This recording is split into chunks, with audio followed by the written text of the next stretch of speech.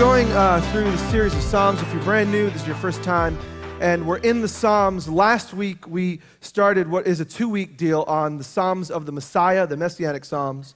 If you missed last week, no big deal. Free podcast, say free. Podcast, okay, or the CDs out there. Pick it up because that's the foundation for tonight. Summarized last week, Psalm 22, 1,000 years before Jesus comes, God speaks through a man named David who was king. David was a man who loved God, whose heart was after God. He heard from God. He speaks the Psalm 22, happens to be exactly how Jesus, who is the Messiah, who's the anointed one, who's the one sent from God, exactly how Jesus is going to die. Exactly, to the letter. 1,000 years before it happens, God speaks. It comes to pass. We know it to be truth. It's one of those proofs that we have that Jesus is who he says he is. You look at the past, this is who it would look, how it would look like. This is who it would be. You see it in Jesus, you're amazed. I'm amazed. And we see that all throughout the Old Testament. But tonight we want to pull out a little bit of the implications because some of you are wondering, like I am wondering and have wondered, all right, I have the Bible, which is the written record of God. God's given that to me. But in the Bible, all sorts of people are predicting these things. David is a prophet. He speaks the word of God. It comes to pass. All throughout the New Testament, God has the apostles, the 12 sent ones. They speak the word of God. It is the scripture. God is speaking, God is speaking, God is speaking. And I want to hear from God. And so sometimes we wonder, all right, if I've got the book, I know I can hear from God. Is this the only way that I can hear from God? I want to hear from him. Is the only way that I hear from God reading the Bible, or the way God spoke in the past before Jesus came on the scene? Does God still do that kind of stuff? You see when Jesus was on the earth, and you see when Jesus left the earth in his early followers, this thing called prophecy. That's exactly what David did, Psalm 22. Can we experience anything like that? What does it look like to hear from God?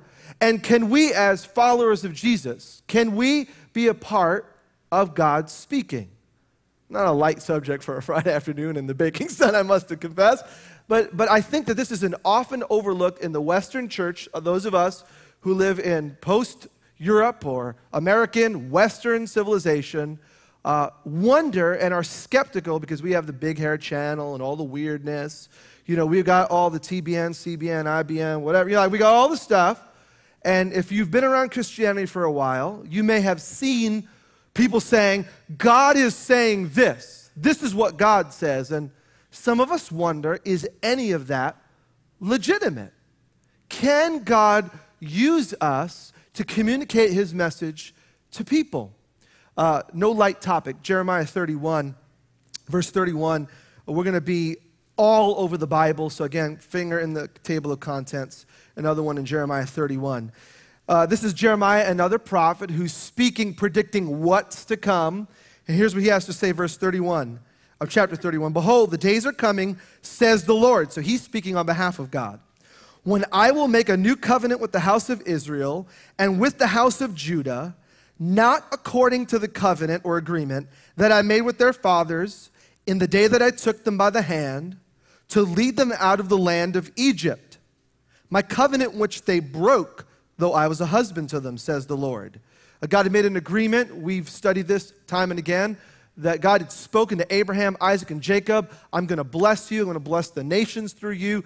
The whole earth is going to know about me through you. God made an agreement.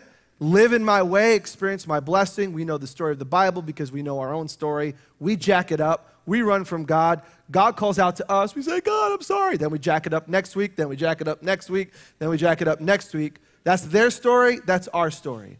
But God says there's going to be a new agreement. Now, what does that new agreement lead to? Verse 33. But this is the covenant or agreement that I will make with the house of Israel after those days, says the Lord. I will put my law in their minds. I'll write it on their hearts. And I will be their God, and they shall be my people. No more shall every man teach his neighbor and every man his brother, saying, know the Lord, for they shall, and what's the word there say? All, or they all shall know me, from the least of them to the greatest of them, says the Lord. And here's why he says this.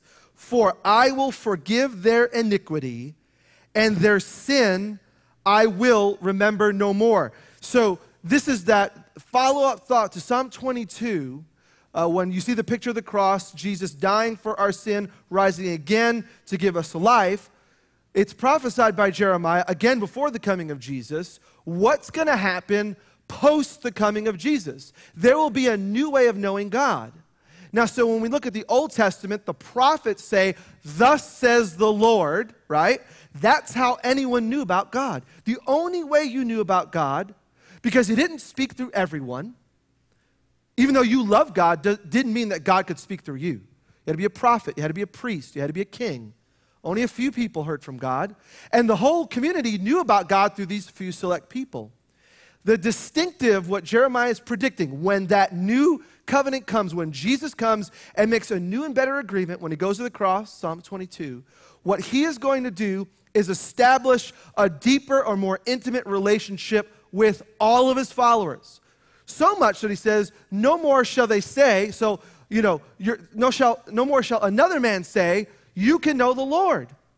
Now, what is he saying? There shouldn't be teachers, we shouldn't do this? No. What he's saying is there is going to be a distinctive character within you. You're going to know the Lord, not just externally from a written law and a written code and you're going to know the law on your hearts, on your mind. God's going to embed truth inside of you. And so Jeremiah is predicting this closeness so that all men, from the least to the greatest, they're all going to have access. Now, the beauty that we often take for granted is that we are living in that reality. Because of the coming of Jesus, because these prophecies are true, now you and I, we can know the Lord. When I woke up this morning, I opened my Bible. And I just went to the scriptures. I'm doing the Bible reading plan. If you go to Solid Rock, there's a Bible reading plan. 1 Chronicles 29 and Psalm 34 and 1 Thessalonians 2 and Proverbs 3. And I was just reading my Bible. And I'm telling you, it's not always this way, but this morning it was mind-blowing. Just reading the scriptures, I saw these connections. Like, I've read this before, I studied it, but it was like alive. So much so, as I'm reading 1 Chronicles and I'm reading Psalm 34, a guy who I haven't spoken to in a while, as I was reading both of those, I thought, wow, look at this. Look at the characteristics of the man or woman who walks with God. Look what God says in Psalm 34 and 1 Chronicles 29. Look what God promises to that person. And it's a friend of mine in Wenatchee, Washington. He helped with a festival we did a few years ago. And so much so that he came to mind, and I opened my laptop, popped an email and said, bro, read these 2 chapters. They really spoke to my heart this morning, and as soon as I read them, I saw you.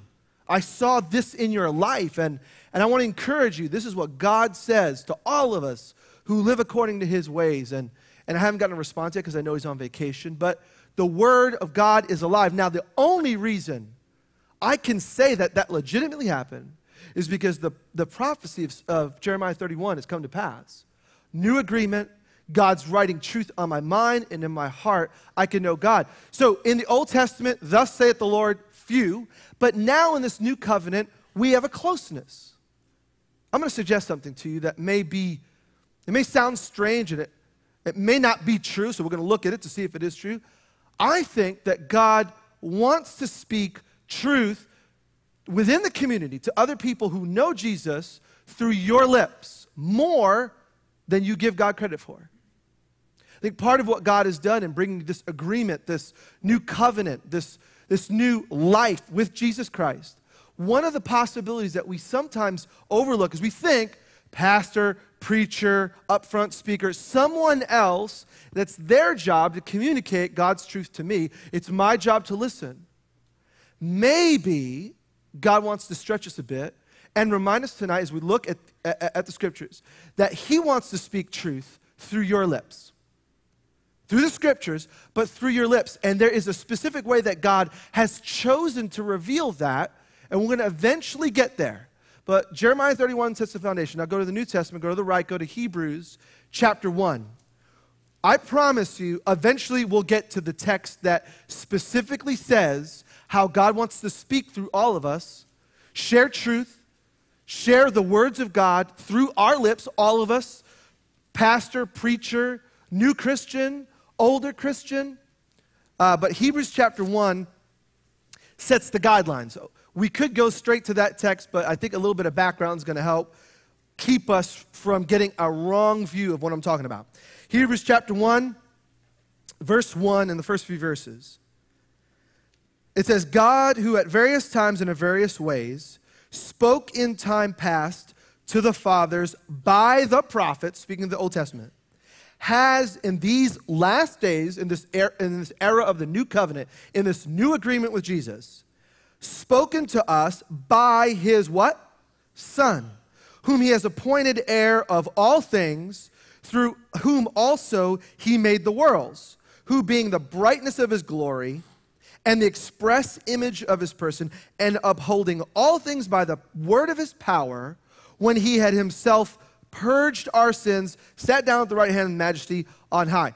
So he's giving, now in Hebrews, the writer of Hebrews is going to lay out this case that Jesus is the most supreme of all people. He's bigger than Moses, he's bigger than angels, he's bigger than everybody. But at the outset, speaking to people who understood the Jewish law, he says straight up in the beginning of his letter, he doesn't waste any time, God spoke through the prophets of old, and that's important that you understand the word of the prophets.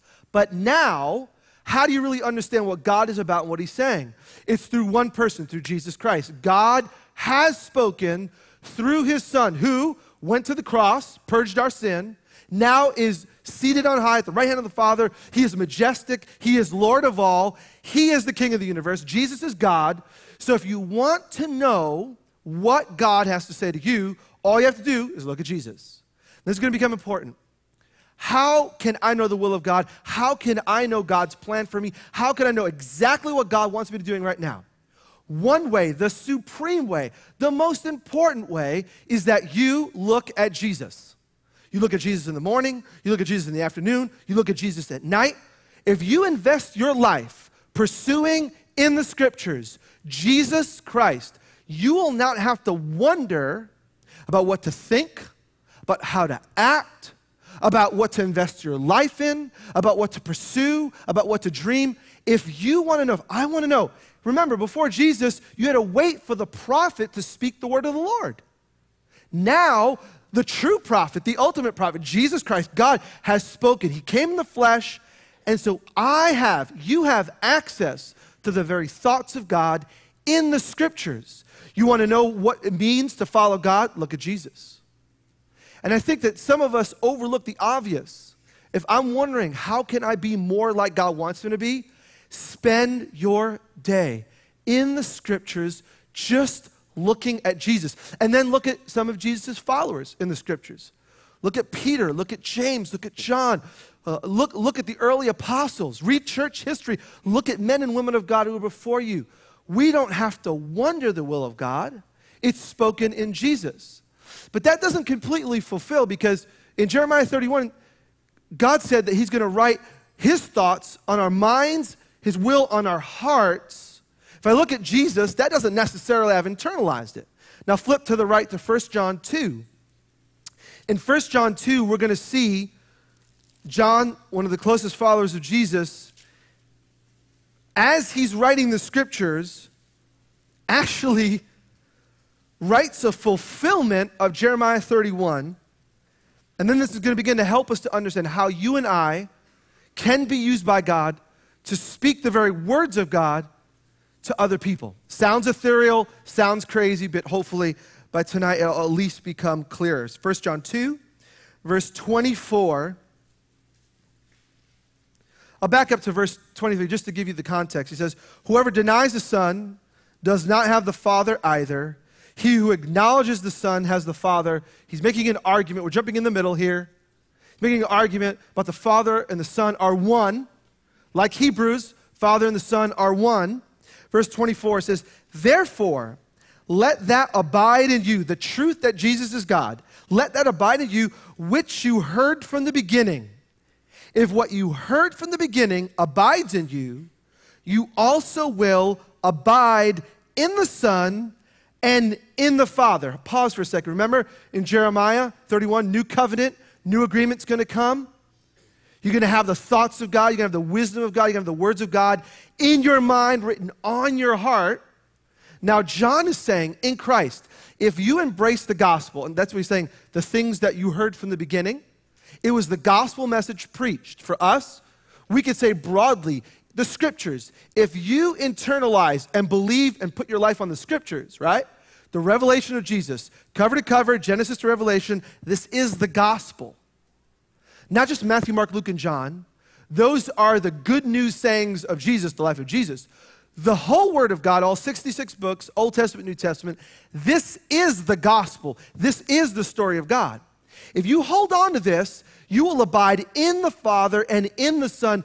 Mysteriously, you will be interconnected with the reality and the true nature of God who made heaven and earth. Some of us think, well, I just thought I was like just a regular Christian. There are no regular Christians. This is mystical. This is powerful. You are in the Son. I don't know how, but you are. You are in the Father. You are connected by the Holy Spirit of God, the Trinity, Father, Son, and Holy Spirit. You are in the middle of all that. You're not just this distant person that Jesus emails from time to time. You are in relationship, in fellowship. This morning, reading the scriptures, Father, Son, Holy Spirit, we're all hanging out on my one couch. We all fit on my couch. Not literally, but sometimes we forget that when we're with God, we're with God. Now, when we see that that's the relationship, let's continue, verse 25. This is the promise that he has promised us, what? Eternal life. The life of God is the promise of God, and we have it now. Verse 26, these things I have written to you concerning those who try to deceive you. Now, some people are going to try to push you away. But the anointing which you have received from him, from God, abides in you. So it's internal. You do not need anyone to teach you, but as the same anointing teaches you concerning how many things? All things. And is what? True. And is not a lie. And just as it has taught you, you will abide in him. So what Jesus is promising here, through John the gospel writer, is that when we're in fellowship with God, if we'll just wake our eyes up, you have the anointing. Now, he uses this word twice in 1 John, and anointing is a metaphor he's using for the person of the Holy Spirit. So you could rightfully say, because the anointing, the charisma, is in reference to what the Old Testament king, prophet, priest had, anointed by God. We have the Holy Spirit of God. You will be in relationship with the Father and Son. How? How will you be in relationship with the Father and Son? John says, you have the anointing. You have the Holy Spirit who is what? In you. Didn't Jesus say in John's gospel, I'm going to the Father, but I'm not going to leave you comfortless. I'm going to give you the what? The Holy Spirit, the paraclete, the one who comes alongside. The Holy Spirit will be with you and what? In you. So if you are born anew, if you have embraced the gospel, you have eternal life, you have the Holy Spirit because you have the Holy Spirit in this mystical union. I don't get it, but I get it. I can't rationalize it, but it's totally real. That the anointing is in me. So he's not saying you don't need a teacher. Don't misinterpret the text. He is saying you have a teacher in you. So other people who share the scriptures are bearing witness because those who are followers of Jesus, I have the Holy Spirit. So as I've studied the scriptures, I'm trying to discern by the power of the Holy Spirit, what does God want to tell you tonight? But you know what? You have the Holy Spirit. And so as you hear the word of God preached, as you read the scriptures for yourself, you don't have to just rely on someone else to tell you the will of God. You, because you are in union with God, Father, Son, and Holy Spirit, you have the Holy Spirit in you, you can know what you need to know when you need to know it. But I'm going to go one step further because in 1 Corinthians 12, and go there if you would, go to the left, to 1 Corinthians 12. In 1 Corinthians 12 through 14, you see this huge discussion about how the Holy Spirit works out speaking truth through my lips. So have you ever wondered, can God use me? Can God use me by his power to speak his truth to ordinary circumstances, to ordinary people at ordinary times? Now, I'm not talking about church stuff. I'm not talking about me telling you, thus saith the Lord. I'm talking about you. You get your buddies. You're in maybe a house church, or you're in your dorm and you're studying the scriptures. Can God, by his Holy Spirit, speak through any one of you who are followers of Jesus? The answer is absolutely yes. Some of us have never heard that before. It's brand new concept. Others have equated it with kookiness and people on TV flinging things at people, and all of a sudden getting a metamorphic voice where I'm talking like this and I'm saying, thus says the Lord. I mean, like I'm possessed by some weirdness. And we've heard that and we think, no way, I don't want any of that crack cocaine stuff. I want. Now, some of us, unfortunately, have pushed it aside as a joke, irrelevant. But what Paul's going to discuss with the church that was already experiencing this is that this is beautiful. What we're going to talk about for the next few minutes is absolutely beautiful. It's mystical. It's practical. And I can't think of any other words with the AL, but I just made up 3. There you go. This is beautiful. Now, all this is ethereal. There you go. For so much. But I'm gonna bring it to life. I'm 10 years old. I was talking to my dad this morning. Between 10 and 12, so we'll call it 11. I'm somewhere in. I can't remember the day, but we couldn't peg down the day. We're in church. It's Sunday night, and I remember it as if I was 11 years old, which theoretically I am, right? I remember this evangelist came to our church. He's speaking, he's preaching the gospel. End of the service, they're having a little prayer time, like they have the prayer room, prayer thing. He walks straight up to me and my brother. Never met him before, never, I didn't know who this guy was. I was just sitting in church trying to take a nap or something. I don't remember any of it.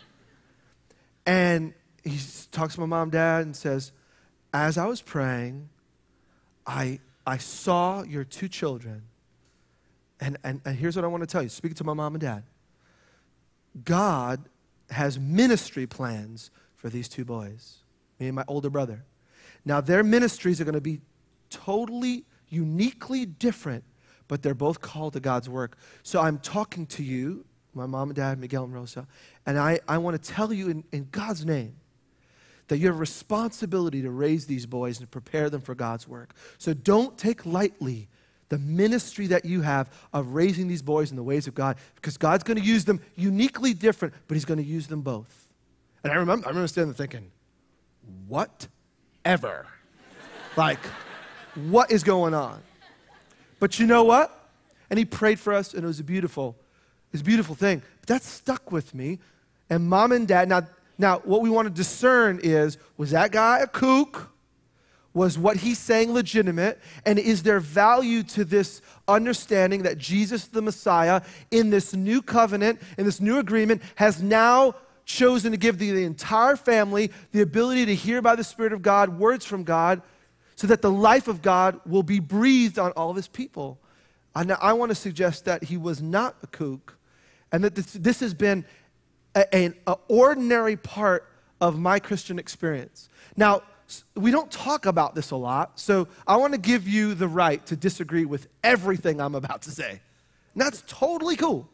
But just hear it out, and you, like those in Berea in the book of Acts, you search the scriptures, and you see if what I am suggesting is reality, all right? Because we're from all different kinds of churches, and some of us have been raised to believe that at the end of the apostolic age, no one knows exactly when that is, at the end of the age of the apostles, that God ceased to speak in a prophetic voice. Now, certainly, he used the word, prophecy.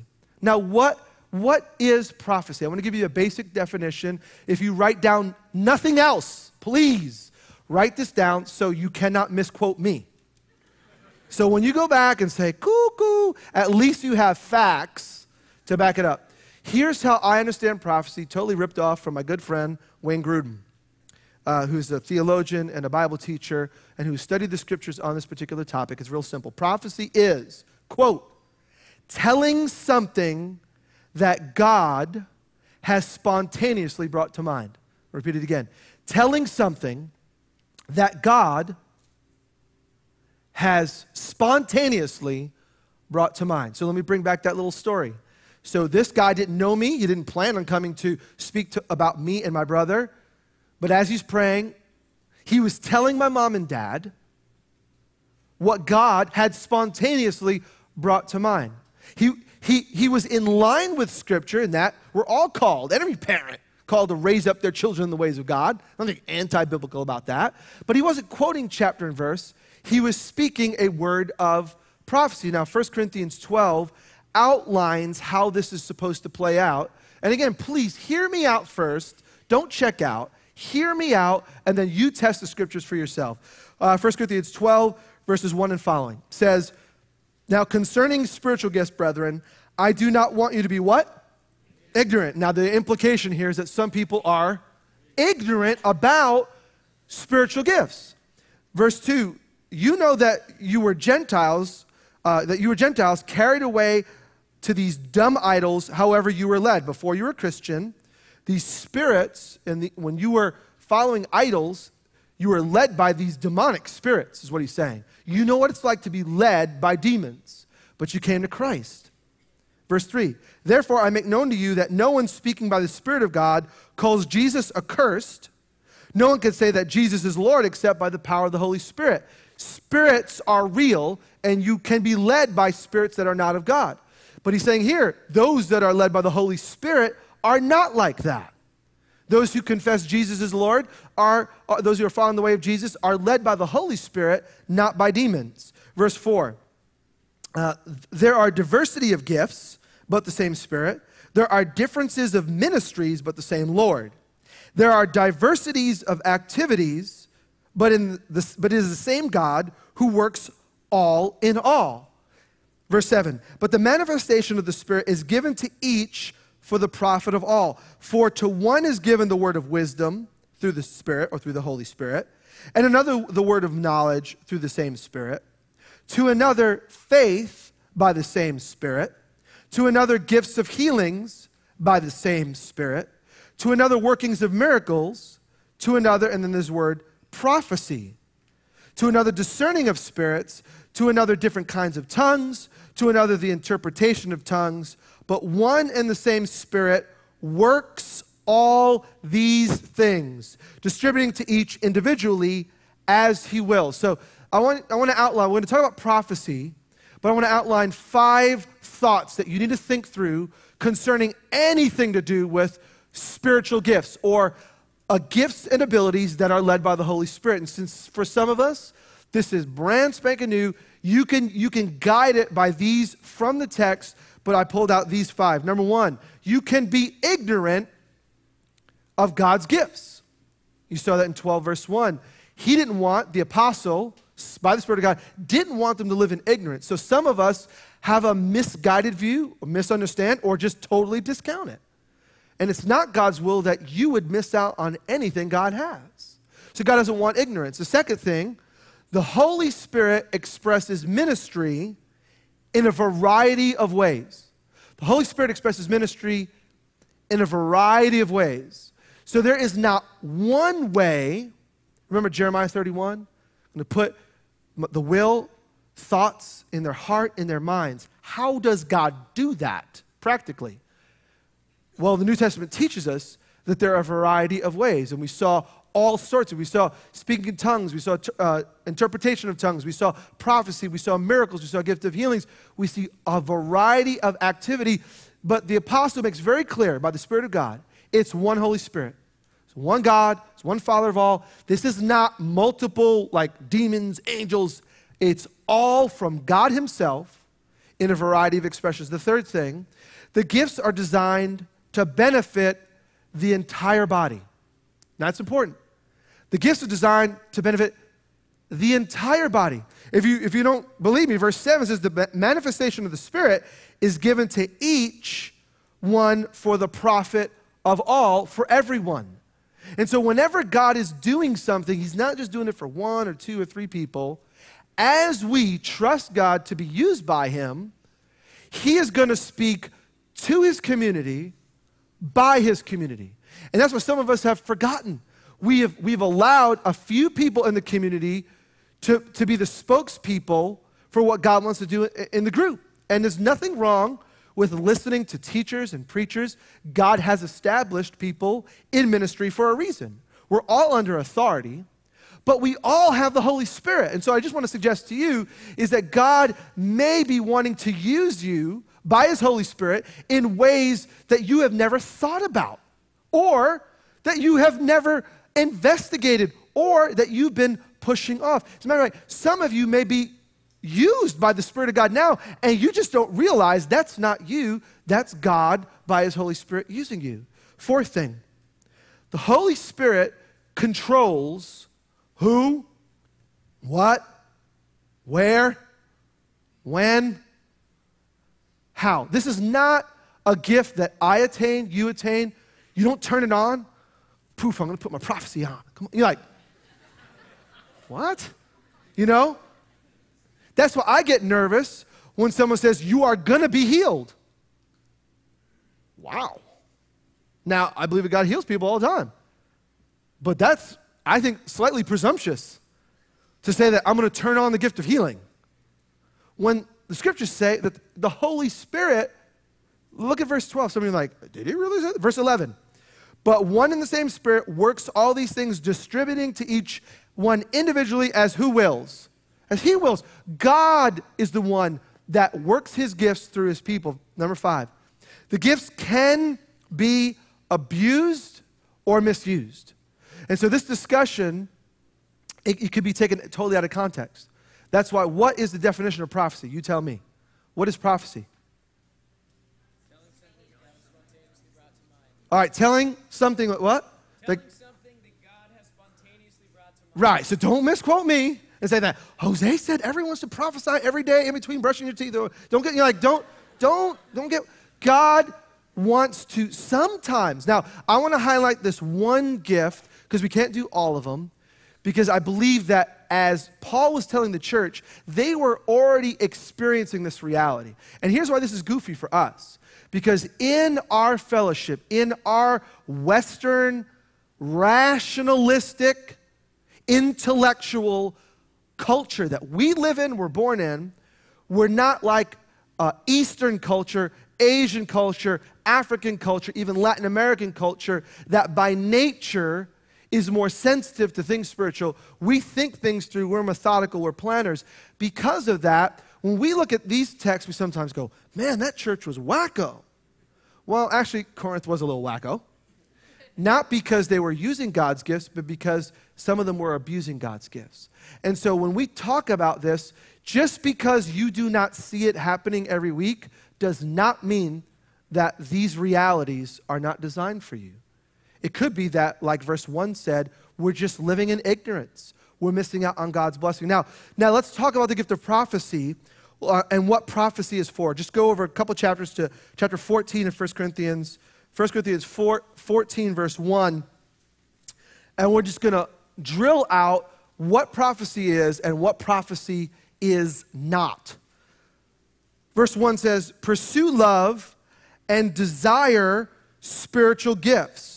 But the apostle says, by the Holy Spirit of God, he says, but especially that you may prophesy. Now, he's not writing this to the pastor. You got to know this. He's writing this to the whole community, to the whole church. He's saying, I want you to pursue gifts. This is God's design, that you would know how God wants to use you. You're not going to all look the same. God has many gifts. He has many expressions, and he's going to use many of you in many different ways. But he's like, if you're going to look at gifts, I would hope that you would pursue and look at the gift of prophecy. For he who speaks in a tongue, and now he's going to contrast it with tongues. For he who speaks in a tongue does not speak to men, but to God. For no one understands him. However, in the Spirit he speaks mysteries. But he who prophesies, he who tells something that God has spontaneously brought to mind, speaks edification and exhortation and comfort to men. But he who speaks in a tongue edifies himself. He who prophesies edifies the church. So he's just giving a contrast. Nothing wrong with tongues, but he's saying if you want to really be built up as a church, many of you should exercise this spiritual gift of prophecy. You should be open to it, because when you prophesy, it's going to edify. The literal word there, it's a construction term. When you as a community prophesy to one another, it's going to be like building a building. You're going to edify. You're going to construct one another in the things of God. This is going to be good. How are you going to instruct one another? You're going to exhort, verse 3, and you're going to comfort by speaking words that are spontaneous. They're not Scripture, but they're in line with Scripture. Like this evangelist. We couldn't figure out who his name was. We don't even know if he's still alive. I'm going to do a little Google search to try to figure out who he was. God used him to help my parents know where God was leading us. That was an encouragement. It was an exhortation. Now, you say, is that real? August 22 of 2008, last summer, Luis Palau did this festival downtown. Do you remember it? At the time, God was doing all sorts of stuff in relocating us back to Portland. I've been serving God for a while. God, about 18 months ago, allowed me to come be a part of this amazing thing. John Mark, Phil, others started to realize God was at work here. They threw out as an elder group, hey, would you consider coming and relocating back to Portland and partnering with us? Let's do ministry together. By the Spirit of God, with a group of elders that are around me, our board of directors of our ministry, we began to pray and realized, wow, this is of the Lord. We don't even get it, but we know this is of the Lord. Let's go for it. That's May of last year. So I wanted to talk to a guy that I had met in 2000 named Miles McPherson. He's a pastor of the Rock Church in San Diego, fantastic evangelist, godly man, amazing preacher. In 2000, when I launched out, I worked for Luis Palau, and I launched out, led by God to begin an evangelistic ministry. I bumped into Miles at a Promise Keepers conference, and we were in a van going to the hotel. In 2000, the Lord used this man, a Christian, who I didn't know. And I said, I'm about to launch out. You have any advice? And he just made the statement, Jose, bigger doors, bigger demons. And let me explain. When you launch out into a new area of ministry, don't be surprised when there's a bigger attack. And he began to explain how God had helped him to see that when he started the church. Bigger challenges, bigger struggles, bigger victories. He's like, Jose, be ready. Be ready for attack. And you know what? That was a prophecy to me to exhort and comfort me that what's about to happen is led of God. And that's exactly what happened. That next year, 2000 to 2001, I had more attacks against my life than I'd experienced prior. God prepared me for it through this word of prophecy. So I wanted to talk to Miles to get his perspective on what would it look like to come and partner with a church. What would it be like? Promise is in San Diego, and he pastors a church of 14,000 people. So he's not available. And so I tried. I know this guy, Tim, who works for him. Tim, I will fly to San Diego if he will give me a half an hour. No, So I'm downtown Portland. I know Luis Palau. I get a little backstage pass. I walk over, and who do I see? Miles McPherson. I run over to the table. I'm like, Miles! He's like, freaky. You're like, I'm like, Miles, you are not going to believe. He's like, I know you. I'm like, and I said, let me tell you. But oh, yeah. He didn't know who I was. But, so when he's saying, yeah, that means I can't recall. So I'm like, I'm explaining the situation, and God, he just puts a smile on this guy's face. And I was like, oh, yeah. And he lays out, now I'm not going to bother to give you the details of it, but he laid out 5 things. He says, Jose, let me tell you what God's about to do. And again, I know him, respect him. He didn't know my story. I explained a little bit. And those 5 things, which are in my journal and I look at often, those 5 things have all come to pass. Every single one of these specific things that he says God is about to lead you into, boom, boom, boom, boom, boom. And he says, you know what, Jose? I came up to this festival and I didn't know why. I was about to cancel, but this buddy who has a private plane, he was coming up and invited me to come. He's like, I didn't want to ditch on him and make him mad at me. And so I decided to come up, but I prayed this morning, God, will you give me an assignment? He's like, you were the assignment. God sent me here to speak to you. I'm like, yes, you're totally right. And you know what? That's the beauty. Now, I'm not suggesting that this happens all the time. I could count in my 30 years of following Jesus that it's happened on maybe a dozen occasions while God has used someone to prophesy something specific in my life. Now, what prophecy is for two things. Write this down. What is prophecy for? From 1 Corinthians 14, we see that prophecy is for building up believers. God chooses to use words that come from God, spontaneously brought up. God chooses to use people, and he may want to choose to use you. Now, this seems like, wow, like this is crazy. It could be in simple things, words of exhortation, words of comfort that you think are just your natural words. God can use those to explain his plan. My friend Colin James, he works for Luis Palau, and I trust him. I know him. I've known him for 15 years. I was driving my car. We moved here in January. We didn't know what to do with our Explorer, so I left it in Charlotte. I realized, I need it. I flew over, went to drive it back. I'm getting ready for a board of directors meeting, getting ready to lay out this next year of ministry. I'm just praying. I use it as a driving prayer retreat. So I'm driving for 4 days, and so I'm just praying. I've got CDs, I've got teachings. Just, God, will you speak to me? My friend Colin, this January, calls me up. He says, I was reading Habakkuk 2:2. I was reading Exodus 11 this morning, and I don't know where this is from, but I was thinking of you, and this is what God wants you to know. Boom, boom, boom, boom, boom. I'm like, pull over so I don't get into a car accident. I got into a car accident anyway later on, but that's another story. But that was ice and bad tires. But I'm like, Colin, I am driving in a car because I want to hear from God about the direction of ministry for this year. And what you just said is completely in alignment with what God has been teaching me and what he's been showing me in the scriptures. And I was just amazed, and I was built up, and I was encouraged because God uses people. Now, Colin's not a pastor. Colin's not on staff at a church. He's what they would call an ordinary Christian, which there is no such term. You're not ordinary. You're full of the Spirit of God. And the Spirit of God may want to use some of you at some points to prophesy, to speak into the lives of other people. The second thing that we see that prophecy is for, it's for engaging non-believers. Jump down to verse 24. 1 Corinthians 14, verse 24. It says, but if all prophesy, an unbeliever or an uninformed person comes in, he is convinced by all, he's convicted by all. And thus, this is what happens when we're in a community that speaks the word of God, speaks the truth of God, spontaneously as God leads us. When God reveals himself through ordinary people, what's going to happen? Verse 25. And thus the secret things of his heart are revealed. And so, falling down on his face, he will worship God and report that God is truly among you. When we choose to open ourselves for God to speak through us, we don't manipulate it, we don't choose when, we don't choose how, but we ask God, God, I want to be used by you. It's amazing. I was speaking at a church we were part of, Meadow Springs Community Church, some years ago. I'm giving a report because I just came back from Africa. And I was given 5 minutes, so I stand up to give my 5 minutes. I'm walking to the front to go to the microphone, and the Lord in his goodness says, Jose, there's somebody here that doesn't believe I exist, and I want him to know that I exist. So simply tell him, I exist. Okay. So I get up.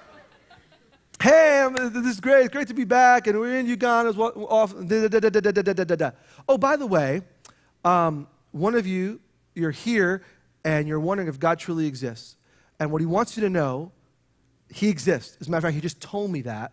If that's you, talk to me afterwards. I'd love to give you more on how you can know this God. And I sat down thinking, I am an idiot. And I'm going to get kicked out of this church. And oh my gosh, I sit down. Afterwards, this dude makes a beeline. I saw him from across the room. You. He's like, now he was white, but he was like a ghost white. He's like, could we talk? I'm like, yes. So we go to the side room, right? We go to the side room, and no lie, his name is Ryan. He's married to Celeste. He had just had a baby. He grew up in church, saw a bunch of baloney, phony, wacko stuff. He said it must be all weird, man-made. I don't want anything to do with it. His dad had been bugging him to go to church. That Sunday, he said, all right, I'll go to church. He sat in church thinking, I don't believe any of this exists. I don't believe any of this is real. Then this wacko Puerto Rican gets up and says, and you know what? He repented of his sin. He confessed Jesus Christ. He became a child of God. No, do not clap because Jose is a cool guy, because Jose is not a cool guy. What is cool is that the Holy Spirit chooses to speak through ordinary people. And what would happen if we were a community that just embraced the Holy Spirit? What would happen?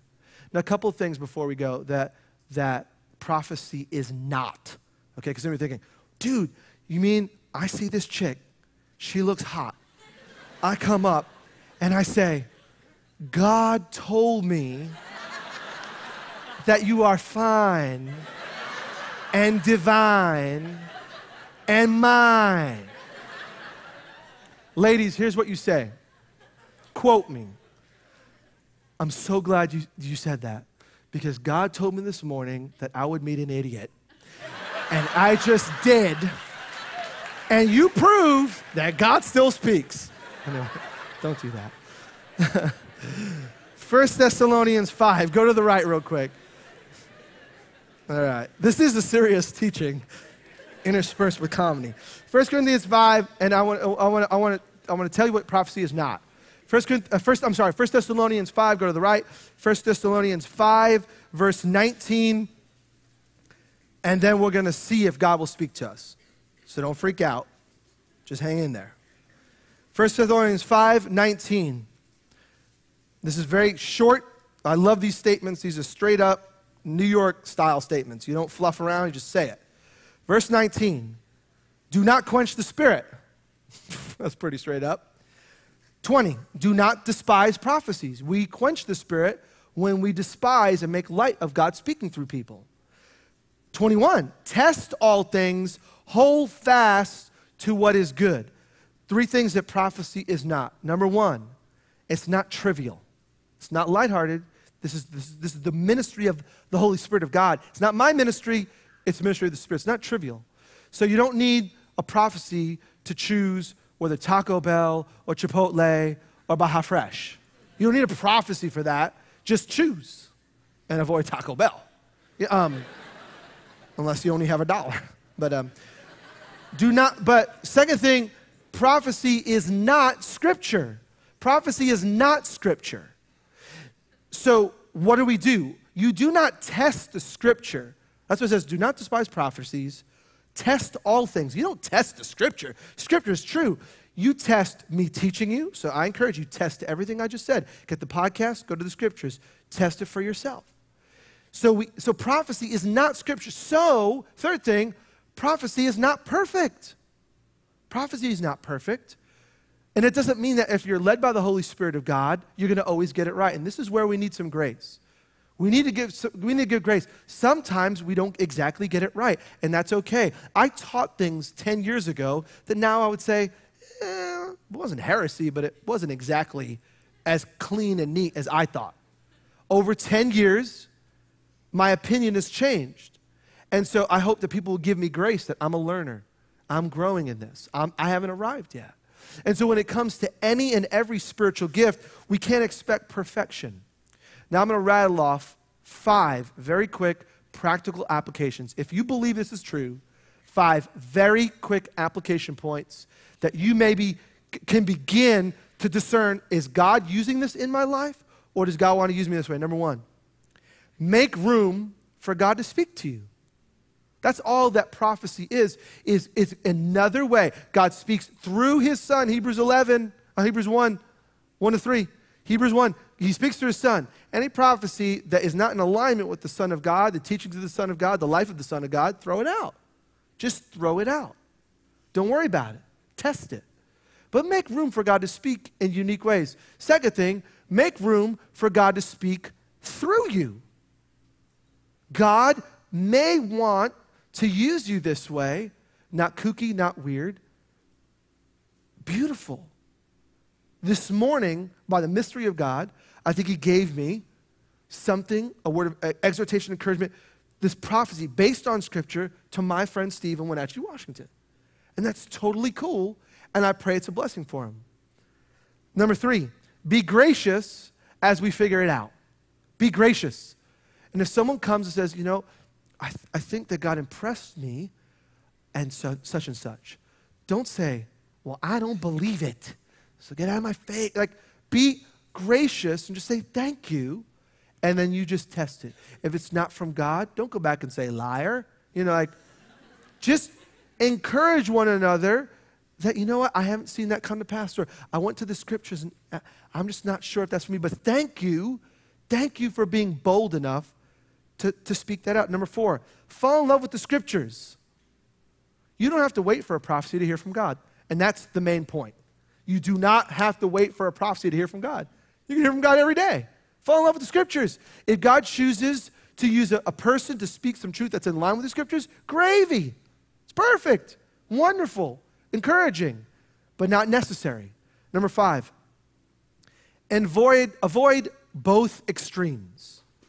Someone who has a word from God every day makes me nervous. Someone has a prophecy about everything, that spooks me. But you know what also spooks me? Someone who doesn't believe that God speaks. That scares me. You mean the God of the universe no longer speaks? Someone who says, I don't believe any of that. I don't believe that God, the Holy Spirit, does any of these things anymore. That, I think, is an equally dangerous extreme.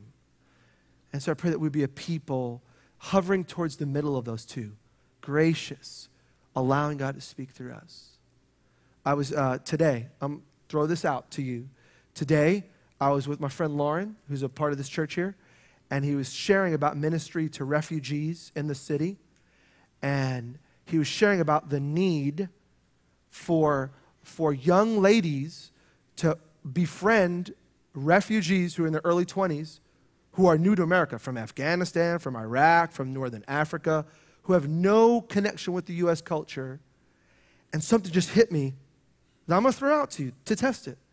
Some of you, God is calling to befriend these refugees, specifically ladies, befriend them, love them in the name of Jesus, help them with English, show them what shopping is all about, integrate them into the culture. Seriously, just to love these people in the name of Jesus. And if you do that, God will use you. Now, that may not be you. But if it is you, here's what I'm going to ask you to do. We're going to worship. The prayer room is going to be open. If that's you, I'm going to ask that you'll simply trust that God will do what he said he'll do, and that you'll go to the prayer room, and you're going to simply give your name and your cell phone number. That's your act of faith. And someone, Lauren, will contact you about how you can be used by God. Now, that could be normal. Anybody could do that. But I believe when I heard that, something just jumped within me. Jose, this is for some ladies at the way. And so I throw that out to you. Now, if you're a guy, I wasn't speaking to you, so test it. It's not for you. Right? But if the Holy Spirit of God is impressing upon you right now, oh my gosh, I've been praying about this. Oh my gosh, this is me. Oh my gosh. Then you know what? Maybe it's you. And so don't despise the prophecy. Just test it. Go to the prayer room, give your name, give your number, hear more about it, and God will use you. Now, I don't know what that means. I don't know how. And I don't need to. Neither do you. We just need to obey. So the invitation is simply today to open our mind to the reality of the speaking God in whatever way makes sense for him. Are you open for that? Does that sound attractive to you? Or is it just freaky? Test the scriptures. Worship band's going to come. We're going to continue to sing. We're going to pray. But I'm going to ask that the lights go low, and I just want to pray for you before we enter the season of worship. Because some of you, the Lord may want to use you in this way, this week, this month. I don't know where this sits with you. But I just want to pray over you that God will continue to show you in the scriptures how he wants to use you for the good of the body and to engage people who don't know the gospel. Because when Ryan heard the word of prophecy, when Ryan heard that, he was cut to the heart. He repented of sin. He became a Christian.